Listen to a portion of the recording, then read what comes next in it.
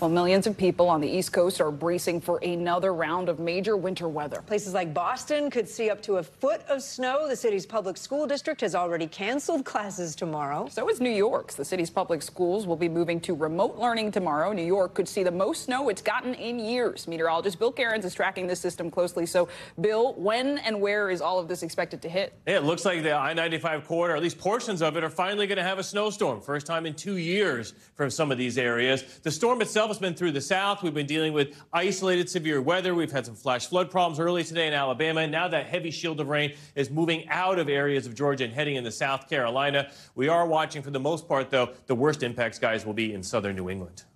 Thanks for watching. Stay updated about breaking news and top stories on the NBC News app or follow us on social media.